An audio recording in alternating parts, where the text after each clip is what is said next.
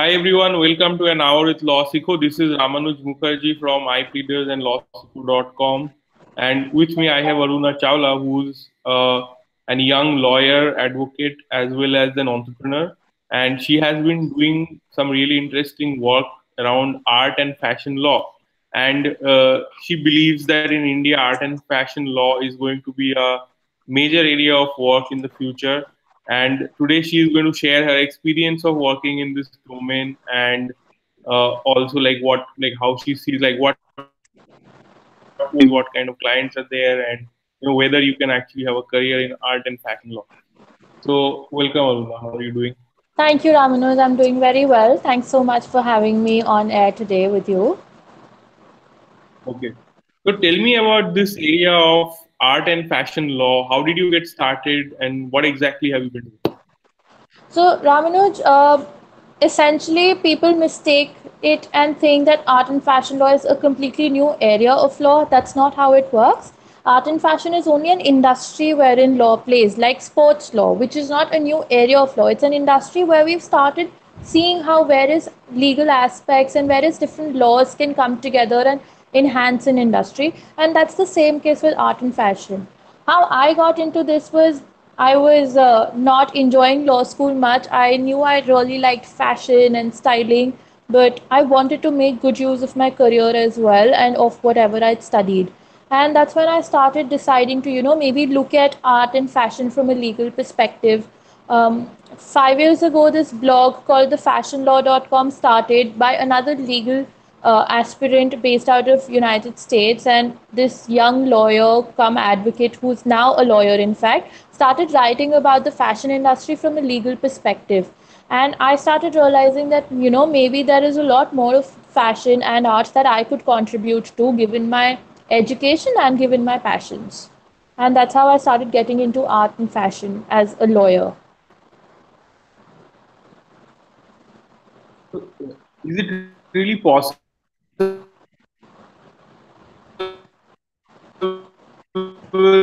in India to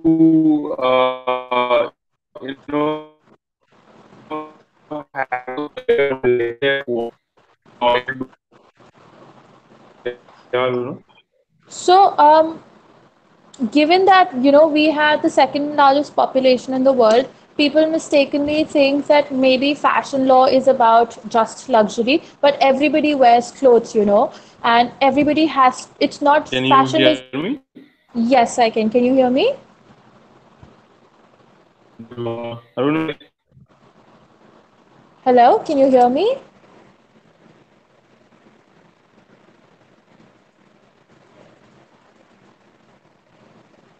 Hello, Aruna, are you hello, can you hear me?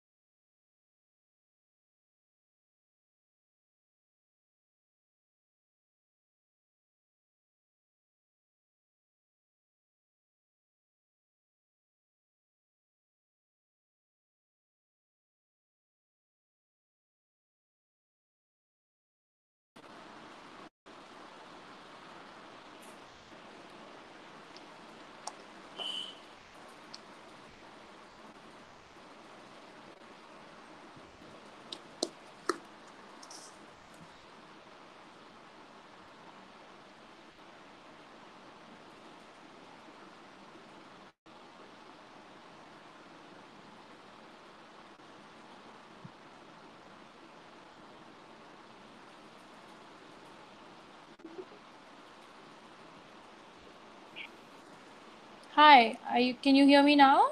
Yeah, I can hear you. So I will start the broadcast. Now it is Yes. working much better. Okay. Okay.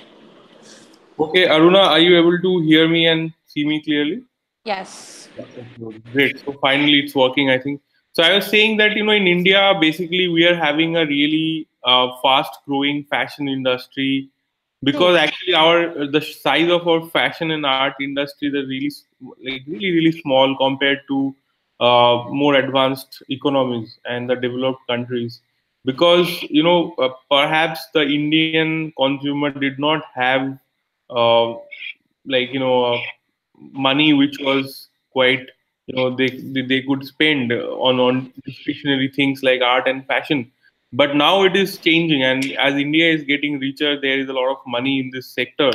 And as the industries themselves grow, it is understandable that it is getting more attractive for lawyers. It is becoming more organized, so to speak, that they will consider now having lawyers in place. So, in your experience, what sort of work have you been getting? So, Ramanuj, about what you spoke about, let me divide these into two: the fashion and the art industry as two completely different industries.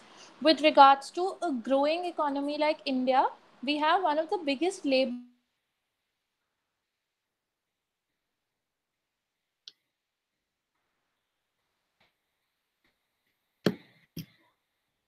world. Arun, are you there?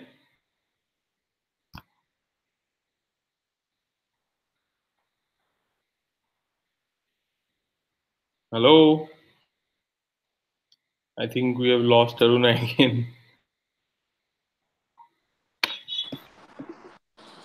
Yeah, yeah, yeah. I can see you and hear you now. We lost you in the middle. Yeah. I think there's so much technical issue happening, but we'll make do with this. So again, going back to the fashion industry as a a developing economy and as a labor intensive economy, we in fact have one of the biggest workforces working in the fashion industry.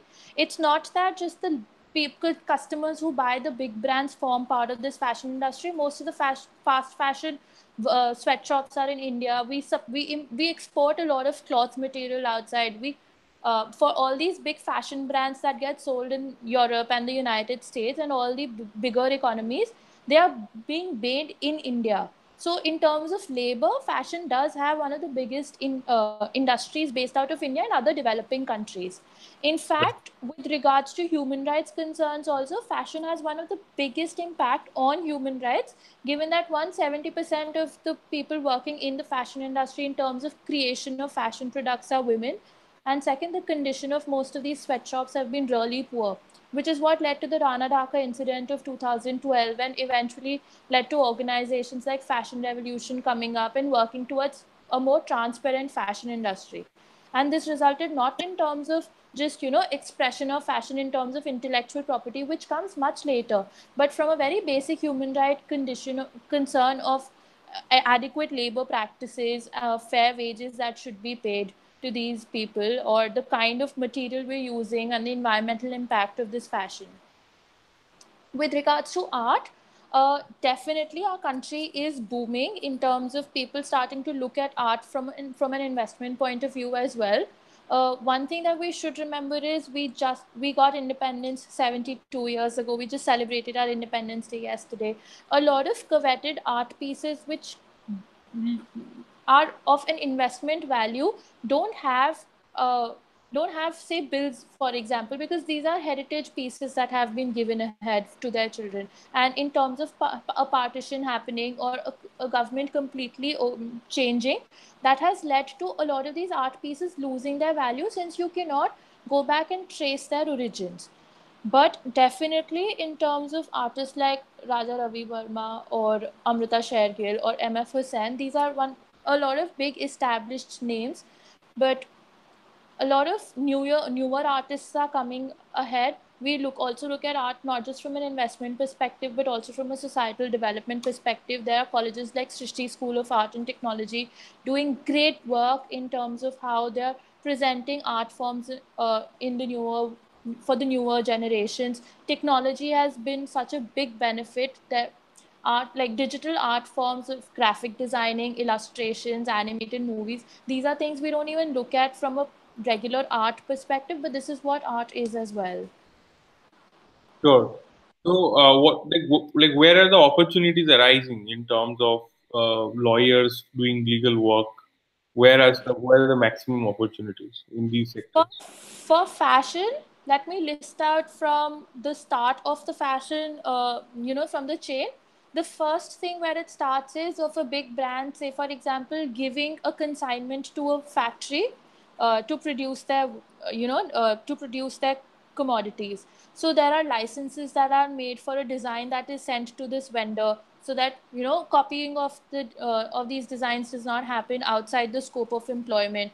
Labor conditions within these factories, and a lot of international human rights organizations are already working in it. So from a labor perspective and from an intellectual property perspective, even in the when you start the creation of the supply chain, these things, lawyers do have an opportunity. Then if you look at things like fashion shows, opportunities there to give model release forms or working condition of models, or photographers licensing their photographs, or copyright of facts. I mean, there is no copyright of fashion design per se, but there are a lot of intellectual property concerns and also ethical moral concerns which come when we talk about copying of fashion design, which is what platforms like Diet Sabya in India and Diet Prada across the world are working on. um, in terms of, say for example, third party distribution, where a lot of these big brands have filtered down stores in various different countries. There are third party distribution systems that happen, and all the vendor agreements that end up happening there. So essentially this is a proper industry that's working in. It's just that there are some specific nuances specific to the fashion industry, that's all. It works like any other industry for that matter, and has Sure. all these concerns coming in. With regards to art, definitely there's a lot more intellectual property concern happening, because right now, as an economy and as a society, we've just started looking at art from the perspective of protecting somebody else's work. A lot of times we don't even realize, we'll see a really cool picture on our Instagram or Facebook, screenshot it and post it back. But that is copyright infringement of somebody's work as well. Going ahead, there a lot of freelancers and digital nomads, because that's what technology has blessed us with today, still need to learn how to use basic contracts for their freelance work that has to happen. If you go ahead further, when you look at cultural property in work, in situations of war or in situations of any kind of disaster, the first thing to do go is cultural and intellectual property and art and all these forms of art and culture. So if there is a war happening in Syria, their monuments are going away, their temples are being destroyed, and this is art and cultural property being destroyed. And as lawyers, there's a lot of scope of work in these areas as well. Great. So, if you can tell me a little bit about this fake issue, like there's a lot of fashion fakes. It's like literally like it's a thing that it's a people go and look for fake so and so, fake Sabyasachi or fake some other famous designer. So how is this? And also like you have fake Dior and like every other every brand you have fakes and the markets are flooded with cheap fakes. So how does brands deal with it, and do lawyers play a role here? Like how do you prevent this kind of infringement of copyright and designs, and what are the in the like industries? How is industry dealing with this right now? So, from a legal perspective, if you have a production of 50 or above products of a single design, there is no copyright that exists, even in terms of fashion, because we see it as a functional product and not as an ornamental product. There is no copyright that exists. However, from an industry standpoint, creativity needs to be encouraged, right? But And which there is is why. copyright, right? Like if I create a design, unique design, even if there's no design right, there should be some copyright on it, correct? Correct. On the design, yes, but if you convert it into a fashion commodity for use, if it's been created above 50 pieces, then that copyright ceases to exist in terms of production of that design, which is what What if will. I have more than 50 pieces? I think a lot of times, like very exclusive brands do even like, especially designer brands, it will be less than 50 pieces. Then, Correct. So couture like that, see, it exists from a legal perspective. I'm saying that a copyright wouldn't exist in that situation, and of course, this infringement of the these fakes that keep coming in, what essentially happens is that they lower the brand value, which is Yeah. why, say for example, 3 weeks ago Burberry had about $38 million of extra stock of the previous years. Instead of giving it out in the market, they chose to burn it, and it had a lot of environmental impact as well, of course, and a lot of resources get wasted. But essentially the idea of intellectual property ends up being about your brand value, right? And this is what the brands look at. So if their brand value is not being impacted, they wouldn't really bother. From a sociological perspective, we should also be thinking about the fact that not everybody can afford designer wear. Sabyasachi or a Christian Dior or a Christian Louboutin can be, from pockets of a very few people, but everybody wants to wear good clothes, right?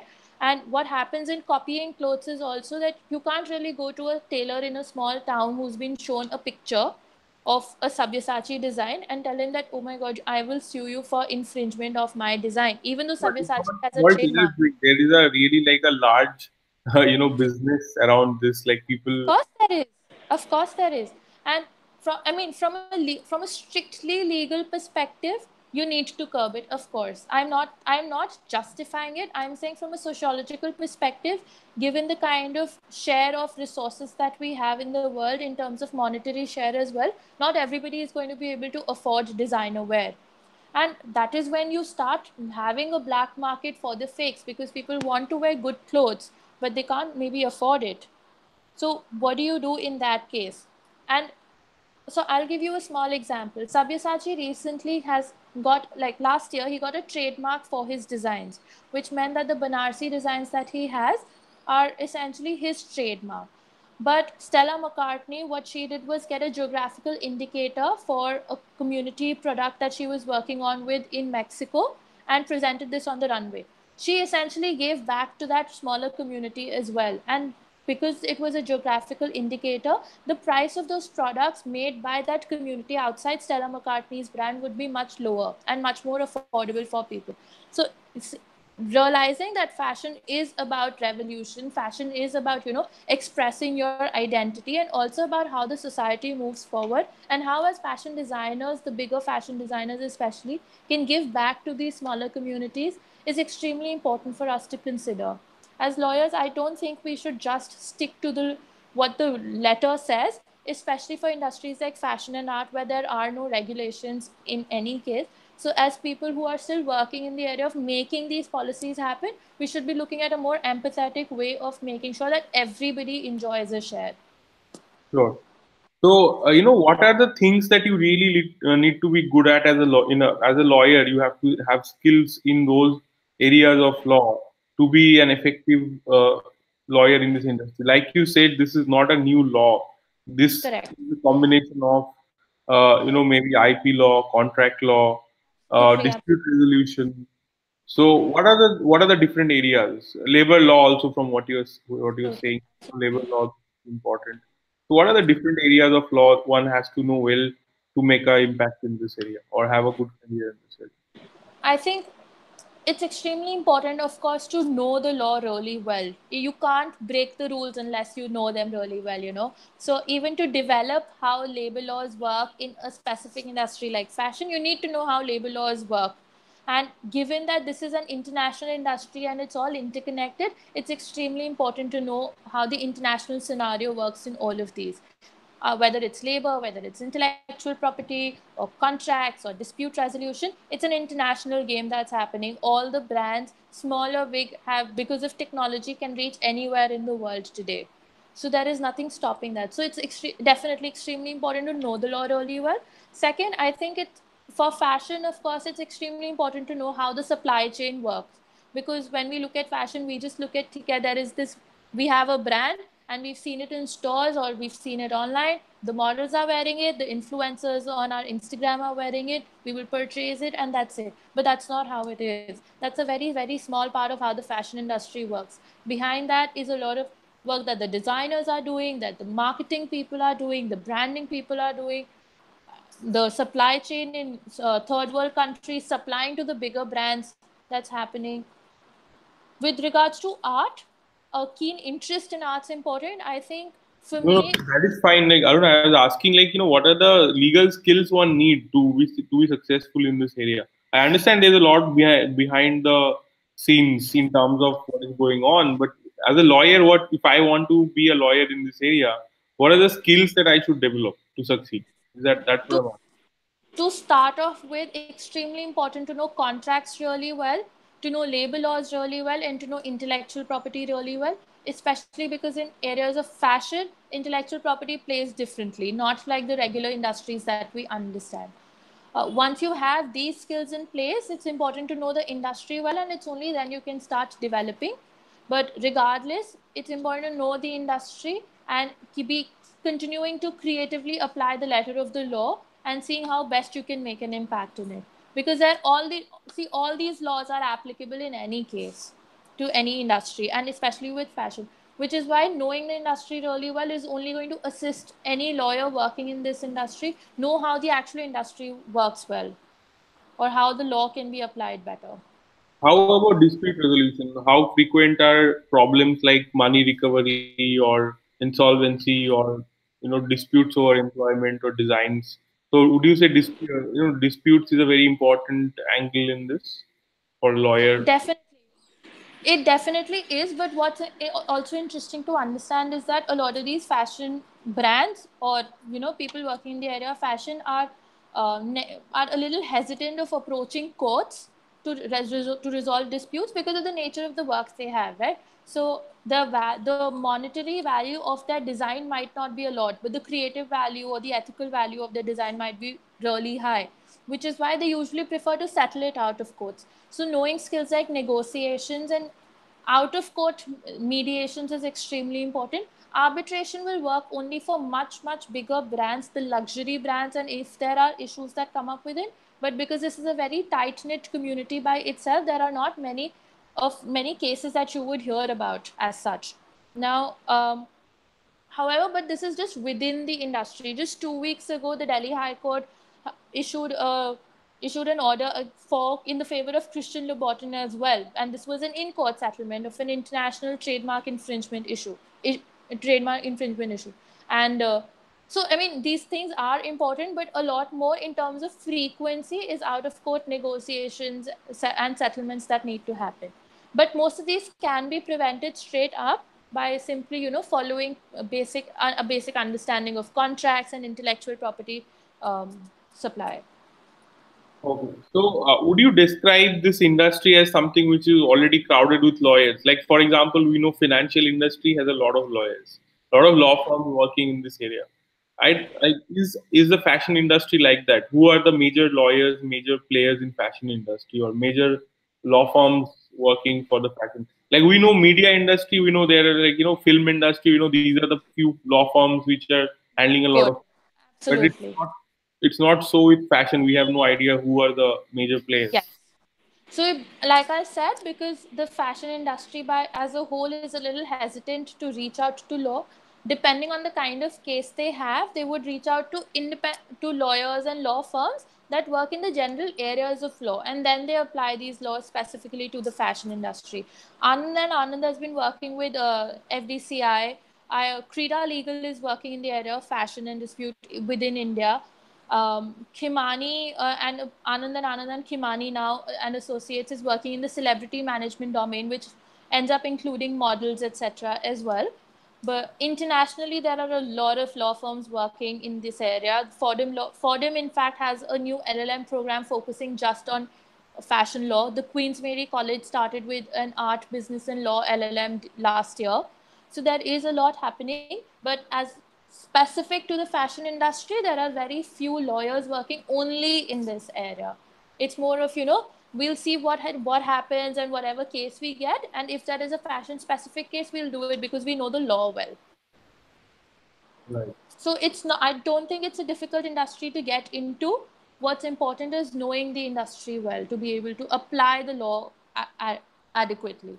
Say for example, in the art industry, a basic understanding of insurance is not going to help you understand how art insurance work, because the idea of art insurance is completely different in that it's not just recovery of money, but it's recovery of that painting that was made. If I have an Amrita Shergill painting and that gets destroyed, I don't care how much money the insurance company is giving to me, because the painting that was of value has gotten destroyed. So what happens? Like in that case, obviously the painting, if it is destroyed, it is destroyed. If it has been destroyed by fire, I can't get it back. So Absolutely. how does art insurance work in that case? So the idea of art insurance is one to enable restoration in case of these paintings or the artwork getting spoiled. Uh, of course, if it's beyond repair, then you really can't do anything. It's lost for eternity. But if, say, for example, one part of it has been destroyed, then you try and recover it, or you try and use modern methods of bringing it back to at the original state as possible.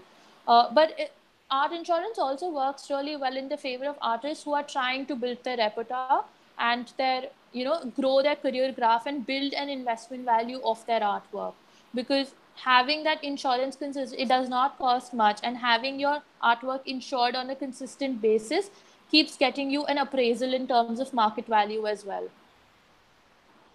Great. So if I'm interested in either art law or fashion law, where should I start? Like how can I learn more about this? Get to know the industry, because obviously in India I'm not aware of any courses or any even blog for that matter. Absolutely. I'm not aware of any blog where there is which discusses these the law from the point of view of the fashion industry or art industry. So So for India, I'm not aware of anybody who's working, like any blog or book that I can recommend you. Internationally, the best place to start with fashion law definitely is the fashionlaw.com. And it's an immense wealth of knowledge that they have. A second place to look at in conjunction to that is the business of fashion. In India, IMG Reliance has just very recently started the Voice of Fashion, which does not discuss legal issues per se by itself, but also discusses the business perspectives of fashion, and law plays a huge role in that. So you can keep checking on these things as well. In terms of art, it's mostly about a good place to start for art law would be art history, in fact, and not art laws specifically, because having a good understanding of art history will make you better at application of the law in the industry itself. okay, and how is art history going to help a lawyer? I mean, I'm really curious about that. If you can elaborate. See, as lawyers, I think it's extremely important for us to, look at things from a multidimensional perspective. If we just look at the letter of the law and not understand what we are dealing with, we won't be able to apply the law well either. Knowing how art history develops or how art has developed in the recent past will give us an idea of, say, what value certain kinds of artwork have, or how is art important for a particular society, or what kind of art is important for a particular society. For cultural intellectual property, knowing what art form belongs to which area is going to be extremely beneficial for you to know whether a geographical indicator is possible or not. But if you don't know where that artwork comes from, what the history of that artwork or that fashion design, for example, is, you wouldn't really be able to ascertain as a lawyer what kind of best legal remedies are possible. Okay. So, are there such lawyers in India who actually have that kind of background? I'm sure there are, but how is it that you're going to develop that kind of a background? Like you're suggesting that you should study art history, or Yes. apart So, from that, where do in you? I know art history is a huge subject. Like people do master degree in art history. How? Like where does one begin? In fact, my mentor, Mr. Debotam Ghosh, who is Mr. Debotam Bose, who is an international lawyer. He's one of the first Indians who work in the area of art laws. Is a art history major by himself, and he's a lawyer as well. He's worked in the areas of project finance, but in India and internationally now, he gives lectures. He works on cases of art history, of appraisal of art, etc. And this is in fact he advised me as well when we met that a good art lawyer should also have a good idea of art history. Other than that, independent lawyers are in fact definitely working. It's always better to know art history to be able to ascertain art well, but a good understanding of technology is extremely important given the kind of art we are dealing with today. Especially if you want to start looking at newer art forms, there's a lot of talk going on about how blockchain can, or just general technological development can assist in bringing art forward, which is what has happened with softwares like Photoshop and various other softwares in terms of developing the art scene in India and abroad. A good idea of these would be extremely beneficial. Okay. So, if like what sort of career opportunities are available in this sector, if you can throw some light on that, because if some obviously there's a many of our viewers are usually law students or young lawyers who are interested in a career. So, how what how rewarding is this career, or what is the experience like? What are the what can one expect if they decide to become a fashion lawyer or lawyer working for the art industry or fashion? So the fashion industry is a little more structured than the art industry is, for sure. With it, if it's a fashion industry you're looking into, with the bigger brands, you can always work as an in-house legal counsel. You can join law firms, or you can start independent practices focusing on representing these designers or brands. You can, and depending on what area of fashion you want to work into, there's celebrity management or model management, which also requires lawyers, whether it's contract drafting, whether it's advisory or dispute resolution. There's a lot of scope in all of these. With regards to art, especially because India does not have as much of a regulated market, whether it's in terms of development of art or sale of art or in terms of auctions, etc. There isn't a single area that I can, very authoritatively tell you about. But a good place to start would be legal practice in representation and advisory for these galleries or auction houses or independent artists as well. For example, this is one of the things that I do. I conduct workshops and I consult with independent creative entrepreneurs and freelancers. I work with them, help them to draft their contracts for the freelance work that they do, or in case they're commissioning work outside, or they're licensing any of their creations to another brand or another organization, then assisting them on these things. Okay. So, are there companies which deal with, like, there are obviously large fashion brands. So, working for them as a lawyer, in-house lawyer, is that an option? Of course, of course. So whether it's a Louis Vuitton or so the LVMH group, of course, has in-house legal team which works in these areas. There's a lot of dispute resolution that needs to happen, or simply because these are international brands that want to sell all across, whether it's in terms of purchasing a store or supplying their products to another country or having vendors ship. There is a lot of work happening. So all of these big brands, especially the ones who are international, need lawyers. So, I understand that international brands have lawyers, but they rarely hire Indian lawyers full time. But aren't, like, what about the Indian brands? Like, in big fashion brands in India, are they hiring full time lawyers?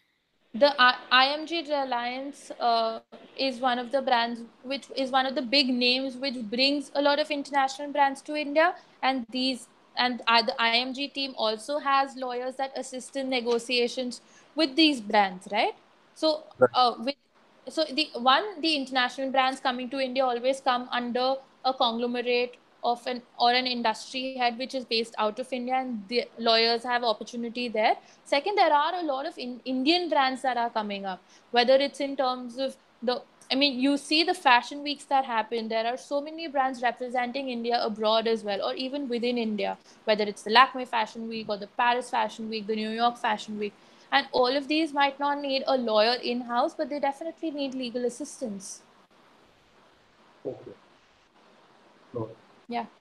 So, interestingly, like, why do you think that some of the very big fashion brands which are doing business of 500 crore, 1,000 crores in a year, how come they don't have a lawyer? Isn't that a little strange? Because I know that Sabyasachi, I was just doing my research, and Sabyasachi as a brand doesn't have a single lawyer in their team. So, and I found that kind of strange. What do you think?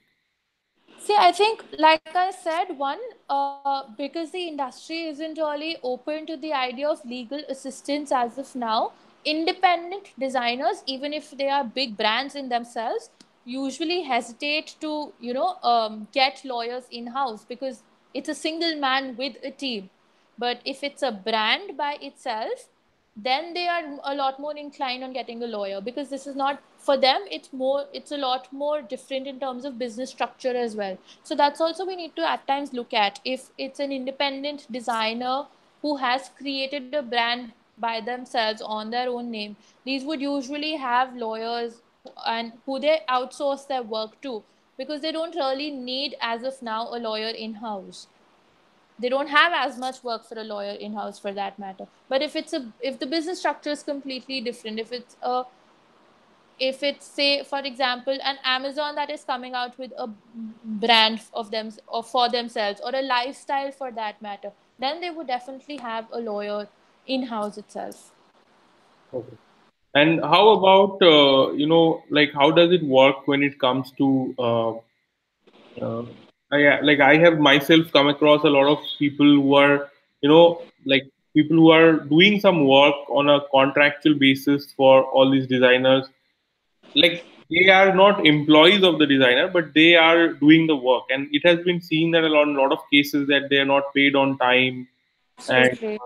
there are huge dues. Like I have come across many such issues where people from the village, like they definitely don't have much legal wherewithal, even not much money, getting into trouble over, and it's a significant amount. Like maybe a whole village works on a certain kind of thing, and a few crores are due to, like 100 people, and there are one or two people who are managing that work on a contractual basis, and they get into trouble. So what's happening in this front? Like what, like how do they, like do these things even go to the court? Do they even end up come to the lawyers? Like who provides help to these people? I will divide this answer into two parts. The first one being, if it's, say, independent design, small time designers or interns working with these brands or bigger fashion houses, giving them their designs, eventually maybe not even getting paid for it or not getting the recognition due. It's extremely important in that front to start developing a culture of a basic understanding of intellectual property. Now we see in engineering colleges and such and fields like these, where there are subjects of law that are being taught specific to this industry. Even in business schools, corporate law and business laws are taught. I think it's extremely important for the fashion industry and the fashion schools especially to start looking at adding fashion and understanding of fashion law to their curriculum as well, because a basic understanding of intellectual property, of copyrights, of design patents, of trademarks is going to greatly assist their students in preventing such issues coming up in the future for them. It's extremely difficult because to get legal assistance in courts for these people, because for them it's a trade off, about how much more they can create. For example, if they have a design that's already gone and it's already been used and they've not gotten the credit for it, they usually don't want to waste any more time or resources on that. With regards to smaller communities, I've started working on this project on cultural intellectual property rights initiative with Monica, my friend who's based out of Germany. She's also a lawyer, enrolled with the Romanian bar. The idea is to understand cultural intellectual property in terms of property owned by a community of people. What happens when it's not one person whose idea it is that gets infringed, but a community's idea, in terms of, say for example, a design that a community has been producing for years and years together. It's a generational heritage product that they have, and now this gets infringed, and some brand comes, picks it up and puts it on the international platform and calls it their own. There is no credit being given to it, and that's the whole idea of cultural intellectual property. Because in this, it's not just it's the idea is that the law should be created in a way that it gives back to that community itself. And this is something that we need to be working on greatly. We are in fact planning a conference and a fashion show next week, next year, sorry, in India, focusing on the area of cultural intellectual property rights, specifically in the fashion industry. And I think it's extremely relevant for us to understand that, I mean, intellectual property is not just about one person's creativity. At times, it's also us looking at cultural property coming from a whole group of people, or a society of people. Right, right. I think that's a very interesting aspect of fashion as well as art. Like there's more art, there's more cultural art, more community based art. Like there are so many amazing forms of art that exists in Absolutely. created by communities. Great. So, Absolutely. you know, if you can tell us about some of the most important work that you have done in this sector, like as a lawyer, like what are the, if I ask you, what are the three most memorable things you have worked on? So, Ramanuj, I wouldn't have as much to add to that because I'm only a 5, 6 month old graduate. But definitely, the work I'm doing on the Cultural Intellectual Property Rights Initiative is extremely rewarding in terms of of the things that I'm getting to learn, and also because there is a lot of contribution that I've been able to make in terms of policy formulation as and when it's going to happen. For in terms of personal experience, the workshops that I host are extremely rewarding because one, I get to meet people from so many different, but practicing so many different art forms, whether it's freelancers, photographers, artists, illustrators, body artists, tattoo artists, etc., and just understanding that each of them require a very specific approach to protection of their work has been extremely rewarding. The reason for that is that I'm able to get out of a cubicle mindset as a lawyer and look at things more from a business perspective, more from a strategy perspective, and see how best can I make the law work for my clients or the people I consult with. Instead of seeing this is the law and this is how I'm just going to straight up apply to it. That's not how it usually works because these are all creative industries and they require the law to be applied very creatively to them. How do you go about business development? How do you generate new clients? How do you find new clients? The first and foremost idea for now is to start building up an idea that the law is not something that's going to oppress these creative entrepreneurs or fashion brands, but it's there to assist them, which is why I conduct a lot of workshops. I keep writing on my blog as well, and I'm a member of the Fashion Revolution India community. I also volunteer at the Sustainability Style Speak, which is a group of people who work in the areas of fashion sustainability. And that this is where best I get to meet a lot of people who I end up working with as well. So breaking it down, basically the approach is to blog and then be part of communities and doing workshops. So you are working on creating awareness in your area of work so that more Yes. people get interested and start taking legal lawyers and law more seriously, right? So Yes. that's okay, I think Network, that's a fantastic if for approach. any new area or for any new kind of work that you do, it's extremely important to continue meeting the right people consistently because networking is important. That's the only way you get your uh, brand out, you get the work you're doing out. Because if you're inside an office and nobody knows about you, it's not going to work out well. I barely spend any time in office unless there is actual work to do. My work is mostly on the go, and my most of the effort that I put into my work goes into meeting new people, continuously following up with them, making sure if I meet somebody new, I put in an email every on a daily basis to remind them that I met them today and I thank them for the time that we spend, and this is like maybe we should meet next week and this is the work we can do together. As I think as law students, this is something I realized, that we are taught how to study the law, how to interpret it, but not how to strategize, not people skills in terms of how to reach out to the right people, or how to network well, or how to develop business well. And it's extremely important for us to understand these things as well as lawyers and law students. Right, that's absolutely true. I'm very impressed by the way that you have. I think you have gotten this very right, and perhaps getting it right is very critical for you because you are in such a industry where That's true. it's a very different industry. Like if you're in, let's say, insolvency, or if you're in something else like I don't know, even labor laws, things would have been different. But for you, Yes, it's you're trying to build a community, you're trying to build a network, you're trying to be part of absolutely. important communities, which I find very very methodical and very smart in the beginning Yeah. of.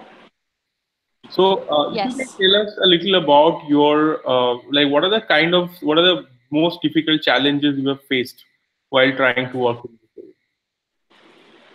The biggest challenge is that because I'm extremely new, I don't have a law firm experience behind me, given the fact that I've graduated this year. The bigger brands usually would be hesitant to work with me because I don't have as much to show to them. They're not aware if I can take up the bigger cases or not. But I think that just happens with time. Anybody starting out independent practice and independent work which does happen ends up facing that. It's the challenges range in the areas of meeting the right people or meeting enough people or convincing them that they need assistance. As lawyers, it's not just about okay, you have a case, let's go to the court straight up. It's more about building the idea that the law can assist them and how best can legal services be provided to them. In some cases it would be about dispute resolution. In others it would simply be about making them see the perspective of not engaging with dispute resolution at all, and maybe focusing on building better structures within their organization itself and a better understanding of how the law can assist their work. Okay. So, do you have any idea about if if like somebody wants to, like somebody is in a law college and they want to work on art, and I actually got a few messages from people asking me about like what if I want to do art and fashion law, what all things you have suggested some blogs to read already, but beyond Yes. that, what is it that people can do? Find work, that's all. Like, I think the best way to work in an area is to find work, which means reach out to the right people, see who are the lawyers who are already working in this area, what is the kind of work you would want to do. And I mean, if you are absolutely sure of the fashion industry itself, then maybe you can also look at being in-house counsel for a fashion brand that you get through. Okay. So, any sort of lawyers with whom people should consider interning, or maybe being an apprentice or interning with any lawyers you will recommend in this area? Ramanuj, right now, this is the biggest issue that we are facing. There is no law firm per se working exclusively in this area. They might have it on their website that they deal in the area of fashion and art as well, maybe. But there is nobody working exclusively in this area. These law firms are also experimenting and trying to find out a lot more clients. But if it's a very specific area of work, Anand and Khimani in Bombay works greatly in the area of intellectual property, but especially in the area of celebrity management. Miss Priyanka Khimani has been long known to be one of the best people to work with if you want to enter Bollywood as a lawyer. In Delhi, Krida Legal has been doing some great work and representing a lot of designers. Anand and Anand also consults with FDCI, but I'm not sure of how much work in terms of dispute resolution they've done as of now. They're mostly into consulting the FTCI, as far as I know of it. Okay. So, other than that, there is no options much that you know of, right? Not much yet, which is why there's so much more scope in the kind of work we can do if we want to build a niche. Great. So, can you give us some ideas about your blog? Like, what do you blog about, and what's the experience of building this blog? I'm very new to blogging. It's just been some 2.5 months that I've started penning down my thoughts on the fashion and the luxury scene in India. I usually happen to write more from a sustainability perspective and how fashion as an industry can contribute to sustainability, given the fact that it has the biggest impact on the environment as well, and the number of people it impacts. But I mean, I'm getting good response. However, it's limited to the circles that I've been sharing my blogs with, whether it's sustainability, style speak, or the fashion revolution pages. So I'm very new to blogging as well, just exploring how the world that there is. So, are you writing about laws, or are you writing mostly about sustainability only? Sustainability from a legal perspective, definitely. It's also about understanding of business and law for the fashion brands and for freelancers and creative entrepreneurs. It's like a quick legal and business toolkit for creative professionals to understand how best to build their businesses for now. So, are you getting all your, like, you mentioned that you're circulating it in your circles. Are you Yeah. getting your traffic from there, or are you getting other traffic like Google or somewhere else? For now, I'm getting most of my traffic from the circles that I'm sharing it into. Also, because I'm yet to learn about the technicalities of running a blog. For now, it's just go on to WordPress, write down whatever I have to convey, and post it with some hashtags. I'm still to learn how SEO works best and how I can make use of technology as well as possible. Sure. And you have been organizing some workshops, and I find this a very interesting method. I strongly recommend this to lawyers if they want Yeah. to do a business, like doing organizing workshops or speaking at workshops. I remember when I was young, like if I spoke at one workshop, I will at least get one or two clients, and that was a big deal back then. Absolutely. So, Absolutely. how do you organize these workshops? How do you go about it? So for now, I've been organizing these workshops in collaboration with other art organizations, whether it's an art gallery or a collective of artists. In fact, next week on the 24th, I am organizing a talk with Art Buzz, which is based out of Delhi itself, for the artists that they have on board. A quick understanding of the law, basics of intellectual property, and contracts that these artists can look into. And usually these workshops are about 2.5 hours long and are a quick primer, a very general understanding. And what ends up happening is I start getting a lot of queries from these artists as well, in terms of how best to apply the understanding in their independent practice. I think the best way to start off, if you are just starting out, is to reach out to organizations who already have a big data pool of the kind of people you would want to target, because it becomes a lot more easier for you to reach the right people. And I think social media is great, asking people to share it, reaching it doesn't take a lot of time to email an organization, tell them what you're doing and how you can possibly contribute to the work that they're doing, and make it work from there. Sure, I think that's great advice. If you can tell me a little bit about your like, do you keep these workshops free or do you charge for them? What's the model? The basic workshops that are more of a primer for about 2.5 hours, I keep them free, because this is general advice. It's available on the internet as well if anybody is smart enough to find out, put in the effort, and read it out. But also because it's general advice, it wouldn't be applicable to every single person as I tell them, right? For longer training modules that I would have, they are mostly paid, but it depends on how many number of people are coming in, how long the workshop would be like. It's all of that. So there could be, say, a 2-day training module on all the laws and business aspects for just for photographers, because there's already so much in terms of licensing and intellectual property and model release forms, etc., that needs to be adhered to. Great. Interestingly, when I was in Mumbai, this is many years back, like 7, 8 years back, we used to do a workshop called self defense workshop for creative professionals, and it was called a self defense workshop, but you can understand it was basically a legal workshop. Fun stuff, yeah. And it was basically uh, like we used to teach them about contracts, like how to draft the contract or what kind of contract they should be entering so that they get paid on time. And if they do not get Absolutely. paid on time, then what they can do, and also a little bit about copyright laws, so they can, how to give takedown notices if somebody has copied their content and all. And I Yeah. remember there were some well-known photographers from Mumbai and other places who used to attend these workshops. I think that's a fantastic idea. We could not continue doing that later on when we left Mumbai also. But we understand that there are some pockets in this country. Like for example, Mumbai has a lot of creative professionals. Even if you Great. just work for freelancers recovering their dues, you perhaps will make a lot of money. But like, do you think this kind of art and fashion law only is concentrated mostly in Mumbai? And does Delhi have enough work for that matter? And what about the rest of the country? Like, how about Bangalore, Hyderabad, Calcutta, or other cities? Is there enough work in this area? Yeah, I think we have lost Aruna once more.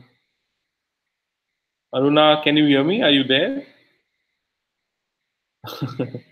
Well, Okay, I think we have lost Aruna.